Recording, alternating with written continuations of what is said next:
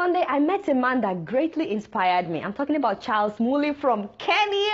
Shout out to my Kenyan people. This man's story has been made into a movie. And if you are yet to watch the Mully movie, please, you can rent this movie or you can buy it on YouTube or Google Play under movies and TV. But you know, this story is so inspiring that it can change your perception about acquiring wealth or living the successful life. Honestly, I cried while I was watching this movie. And without telling you everything, because I want you to watch it, this man came from nothing and his parents abandoned him at the age of 6. And for 10 years, he begged for food on the street. He slept on the street. The day that this man decided that he would commit suicide, someone invited him to church and he decided to go just to see. But that day, he heard a message of hope that there is a purpose for his life. And so he gave his life to Christ that day and he decided to walk for 3.5 days. He walked on his feet until he got to a city, the city of Nairobi, where he found a good Samaritan that took him in. He started working, you know, as a layman. He was later able to buy a taxi and then another taxi and then another one. And this man became a multi-millionaire. He married a beautiful woman.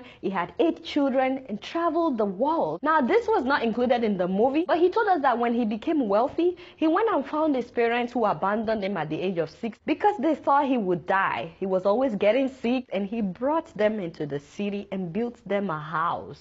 He built them a house, as in he forgave them, including relatives that refused to give him food. He forgave all of them and he became so rich that he would take his family on vacation in America, Europe, Asia. He owned all kinds of companies and properties. He was changing cars like every few weeks.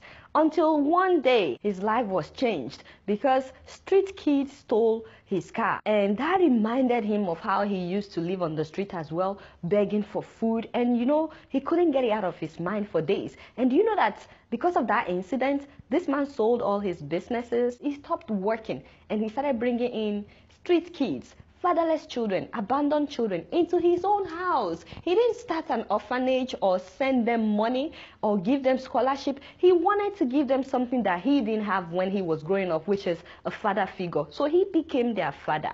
And from taking in 2 children, they became 4, they became 10, 30, 50 children in his house. And every night he will go to the slums of Kibera and he will find a child that was left to die and he will bring them home. He and his wife took care of these children. They gave them food, they put them in school, they bought them clothes, they taught them all kinds of vocational jobs such as sewing, painting. Some of these children were child prostitutes, some were drug addicts, but he brought them all in. Later they became 100. They became more than 100 and the house became too small for them, so they had to move to a countryside where they had more land. And then they got to 1,000 children, so they built them schools because he could no longer pay school fees of so many children. So they built their own primary school, their own secondary school. And do you know that their school is ranked one of the best in all of Kenya? And every year their school is rated as the best in their district. They even teach them karate. Can you believe that their karate team went to represent Kenya at the African Olympics? Honestly, this family went all out, and huge kudos to their 8 children. I cannot imagine that it was easy. And huge kudos to his wife for accommodating her husband. So they've been doing this now for 29 years. So 29 years.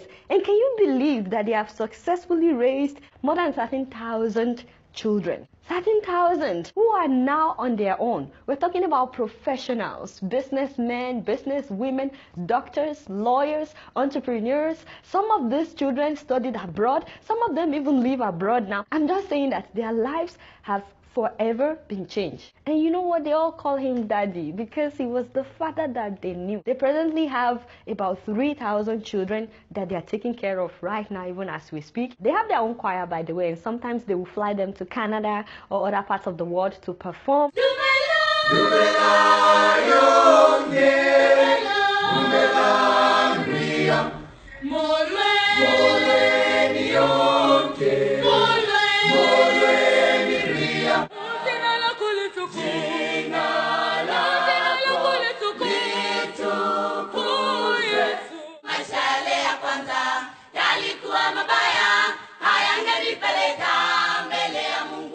But you know, it it wasn't easy. When you watch that movie, you would cry. There were times that they had no food. There were times that they had no money. There were times that they had no water, especially when they moved into the new location. But they kept going. People laughed at him. His friends said that he was crazy. Even his church abandoned him. They were telling him, you know, it's okay to help from afar. You don't have to bring them into your house. You know, please watch that movie if you can. Honestly, it's life-changing. We need more people like Mully. You know, the whole time I was watching that movie, I kept thinking about so many wealthy people that we have in my country, Nigeria, and the lives that they could change instead of buying private jets and preaching about prosperity. Honestly, I don't think that Mully has to preach to any of these children because, you know, action speaks louder than voice. Nobody can fight real love. Above all, this man is the definition of humility. I mean, he doesn't even know what he has done. He was so humble, and you know, in the movie, he decided that he would not depend on donors because he remembered what it was like when he used to beg. He said the beggar has no choice. He said he wanted this work